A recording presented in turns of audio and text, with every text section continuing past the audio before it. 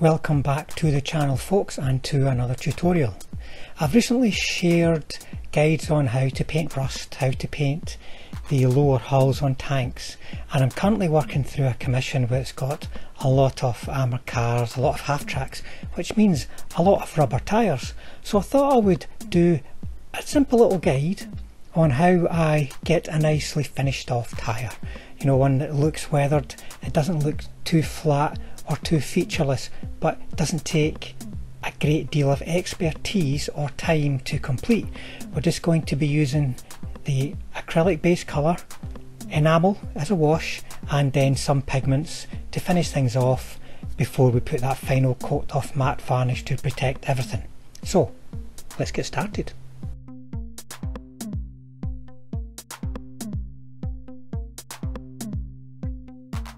Let's get started folks by painting the tyres themselves. It's a nice simple process, and in itself doesn't require any particular techniques. It just requires a bit of care and attention, particularly around wheel hubs, or like in this case where there's lots of hull or suspension or underside or fenders that are close to the wheels. My tyre colour of choice is Panzer Ace's dark rubber. There are so many different kinds of colours you could use here. Dark grey, German grey, you know, the list goes on and on and on. I would recommend that you don't go much darker than dark grey. Black, for instance, you could use it, but it's a very strong contrast with the rest of the vehicle and looks maybe a little bit too factory fresh for my particular taste.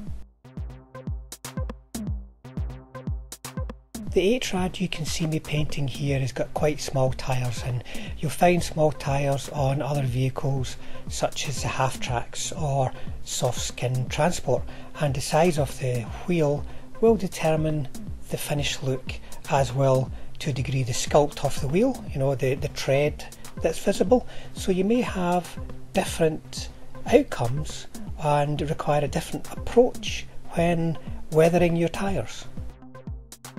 These Puma kits have got big chunky tyres, and as such this larger area is going to help us go to town with the weathering and give us lots of space to apply the effects that we want to see.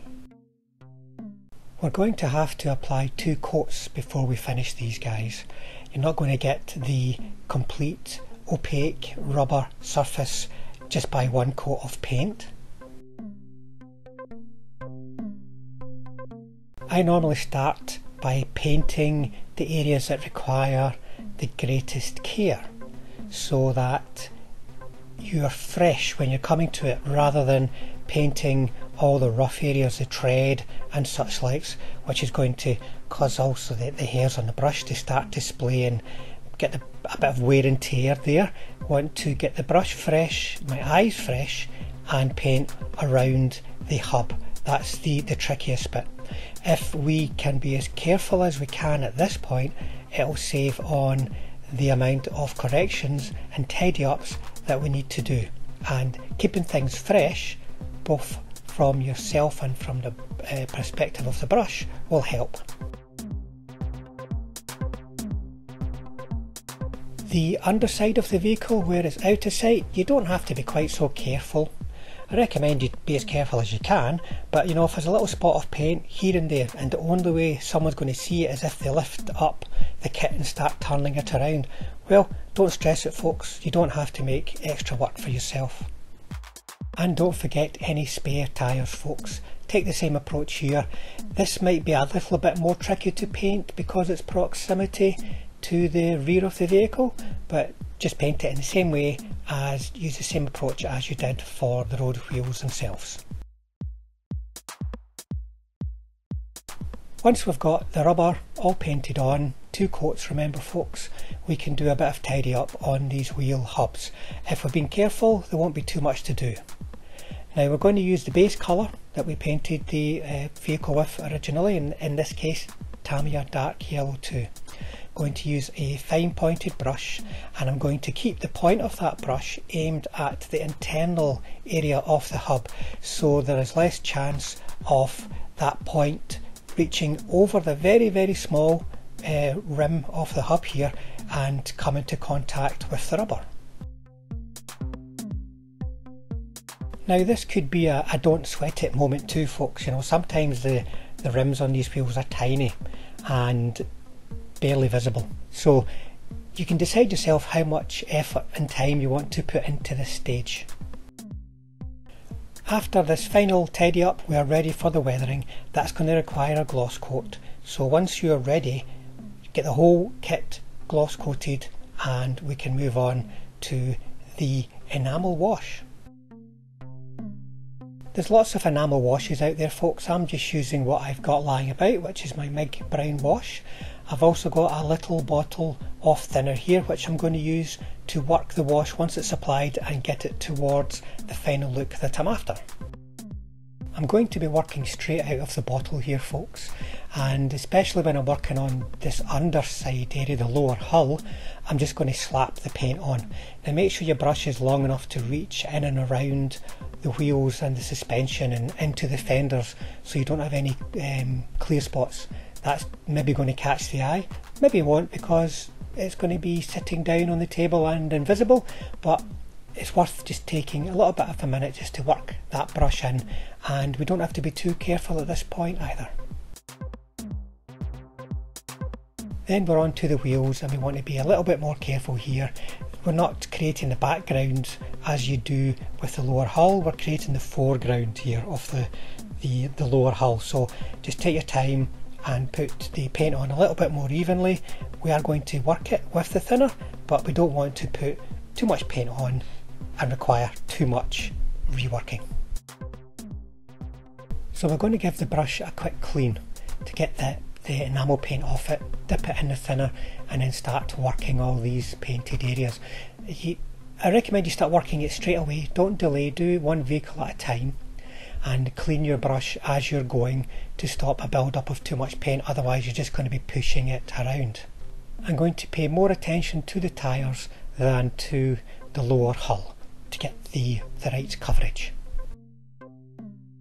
Now you have to leave the enamel wash to dry overnight, but you can see this is the next day. You can see we've got a nice gritty earthy look to them. The hubs, they're fine, we can actually just leave them as they are, and we're now ready to move on to the tyres, which have got that lovely enamel finish to them for the next stage to grip to.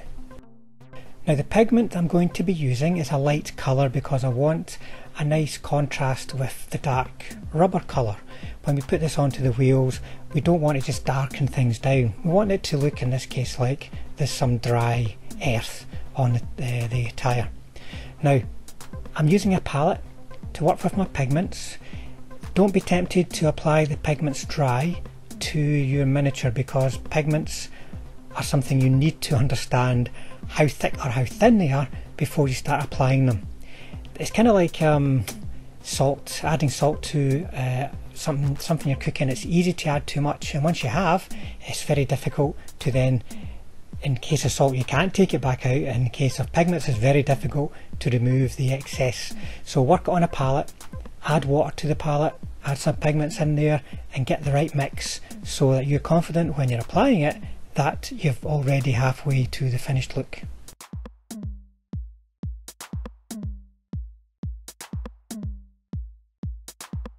I'm going to apply the pigment to the flat of the tyre and the tread, and also the rear. I'm not going to put any on the underside of the hull. It's already got a weathered look from the enamel paint, so there's not necessarily any real benefit to adding pigments to something that you're not really going to see. Now you can see I'm putting this on really wet, but that doesn't mean really wet and really full of pigment. As I said before, we're putting it on as a nice thick wash. Now when you're applying pigments, without some experience in the area, you won't really understand what the finished look is going to be. It might look as though you've not put enough pigment on and you may be tempted to add more. I would just wait until it's dry before thinking about adding any more. I'm making sure I'm getting the pigment all around the tyre, not just on the flat outer surfaces but also in the treads. It doesn't have to be absolutely symmetrical everywhere, folks. In fact, it'll look a bit better if there is a bit of asymmetry about it, so it doesn't look as though it's been manufactured and it's weathering that has applied itself naturally.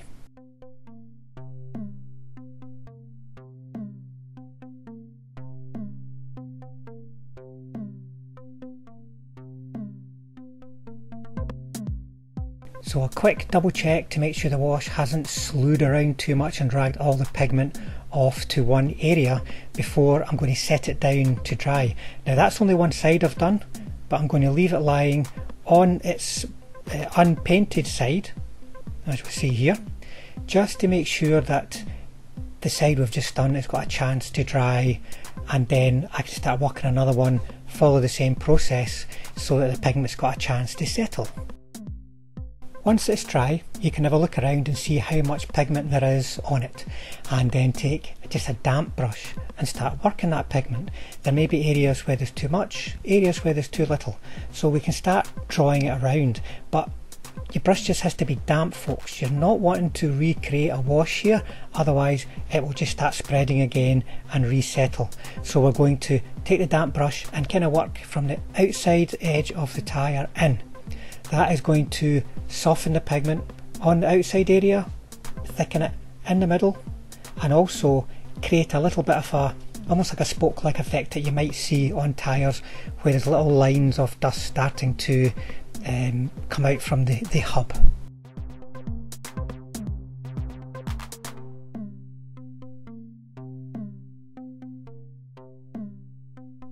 We need to show a bit of patience here also, folks, when they're doing this, because if you put on too much water, as I said, you're basically going to start the whole process over again.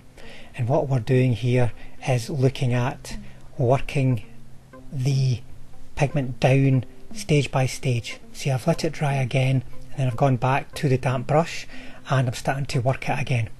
Always looking to see if where there's an excessive amount or where there's not enough, and then trying to create some nice dusty kind of patterns on the flat of the tyres.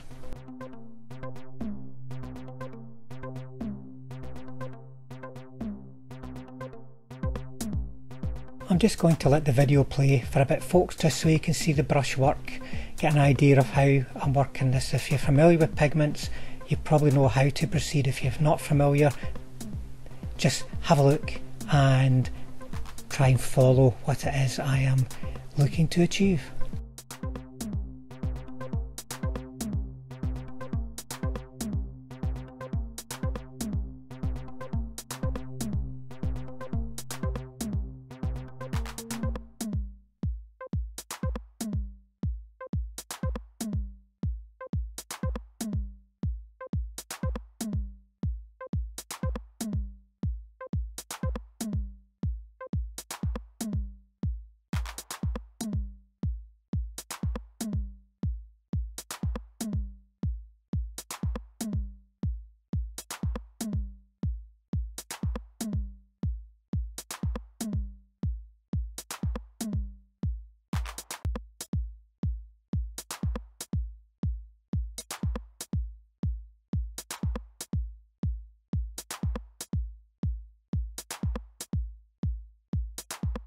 Now I should point out I am applying this pigment with water so that I can keep working it and be confident that I'm going to get the finished look that I'm after. I'm then going to seal it with a matte varnish spray from my airbrush. If you want to seal these pigments with anything else, you're going to have to seal it as you're applying it initially, because anything else you put over the top of it in the terms of brushwork is going to start moving it. There are pigment fixers out there on the market, but you could use such things as matte varnish as you're doing it initially. However, like I said, you will then have a totally fixed and finished look, so a spray varnish is my preferred way.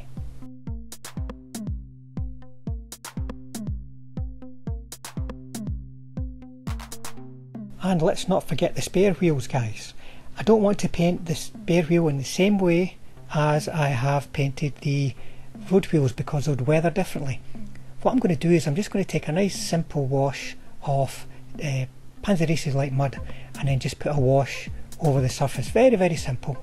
Just don't make it too heavy and it will just give it a dusty appearance, and that is the most likely form of weathering that you're going to see there. And that is us, folks. That's us done. It's just a couple of steps. Takes a bit of time, but it can make a big difference in the final look of those wheeled vehicles. Hope you found it useful. As always, thanks for watching. Thanks to all the subscribers out there too. And if you'd like to subscribe, please do so to help us build this kind of content and get it out to people who enjoy this aspect of the hobby. And if you hit the bell button, folks, then we'll definitely see you on the next one.